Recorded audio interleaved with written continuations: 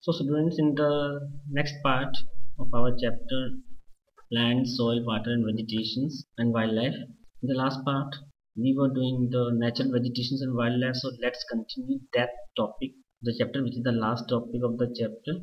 We already done the importance factors, distributions, types of forest and etc. So now the other topics which are left are the use of forest.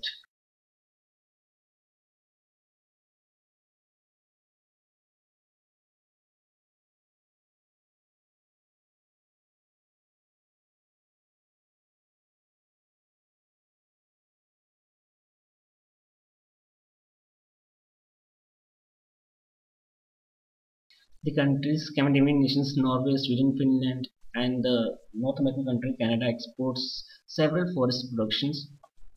In the Scandinavian nation, that is the Norway, Sweden, Finland, a very good quality of wood is found, which are basically used in the aviation field.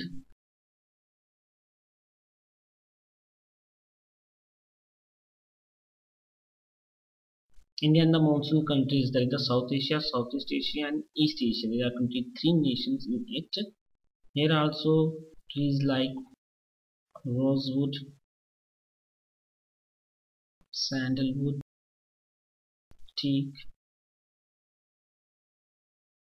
mahogany, etc. are used for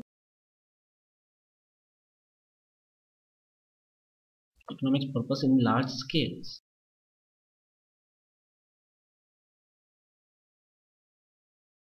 The conservation of forest. Afforestation. Conservation of forest, as I already told you that the topic conservation will come after every topic. So here also, how can we conserve forest? Obviously, by afforestation means by planting more and more trees.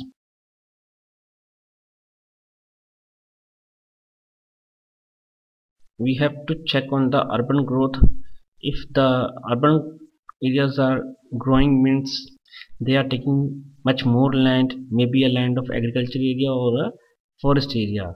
But if agriculture, if they take agriculture land areas, then agriculture start cutting forest areas and increasing their land areas. So for that we have continuously watch on the growth of urban areas.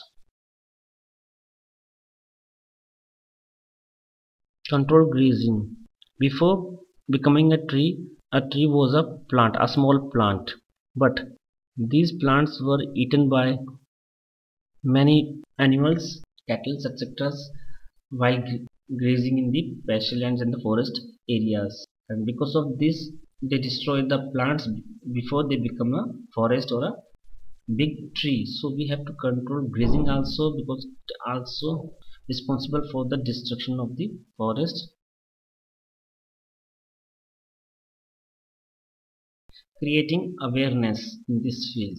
By creating awareness, already we introduced these types of topics in our school syllabus, college syllabus, and we can create awareness through doordarshans, all India radios and other sources. It also helps to conserve the forest.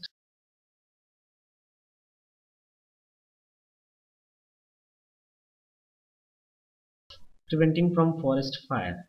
Forest fire are of two types, natural or man-made. Because of high temperature, forest caught in fire. Sometimes man is also responsible for it when they left campfire, or because of the smoking of fire stick also. Forests catch fire. This is how we can conserve forest.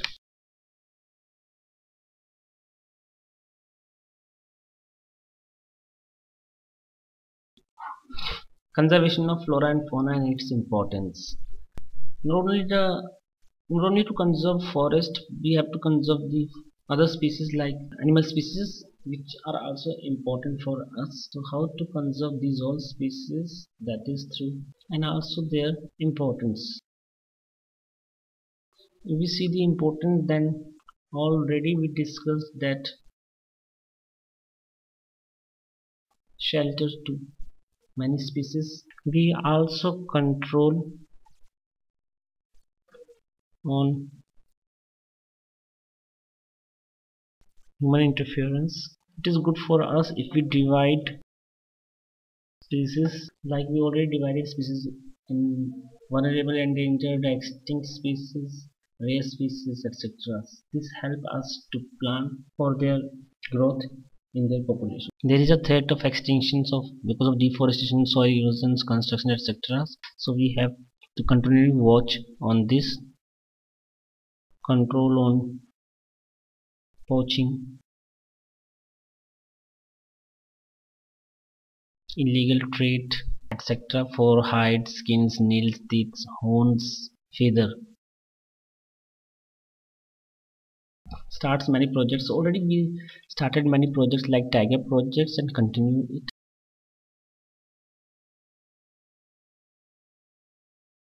by passing laws, by making national parks and wildlife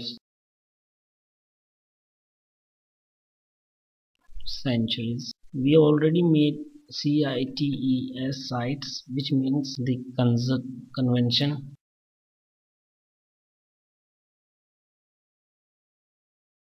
International Trade